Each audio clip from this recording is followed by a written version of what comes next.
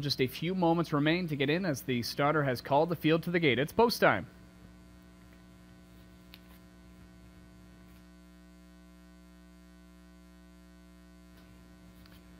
Field of 9 on the trot, picking up speed. Here they come.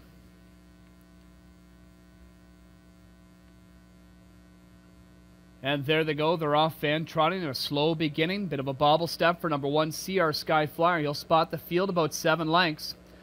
Off stride on the outside was Wind Sun Lane, so 2 of them have self-destructed. Out for the early lead, High Edith on the inside.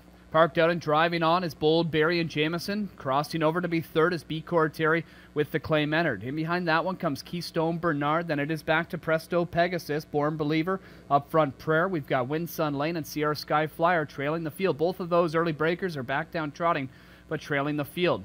And we've got a bit of a fight on the front end here on the inside. McDonald and High Edith, 27 seconds. And forcing the issue on the outside and parked out and trying to get by is Jameson and Bold Berry.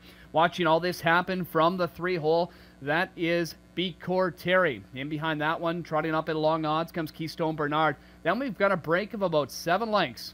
Back in 5th to Presto Pegasus, another gap of about 4 to Born Believer. In behind that one comes Up Front Prayer, then it is Wind Sun Lane, and far back to CR Sky Flyer. Jameson has finally cleared to the lead, but he's paid the price. 55-2 is the half-mile speed. And Bold Berry out on top by 2.5. The one that forced him those early fractions is High Edith, struggling to keep up from the pocket. That spells trouble for B-Core Terry, who's inside third. Brought to the outside, not advancing just yet as Jean Keystone Bernard.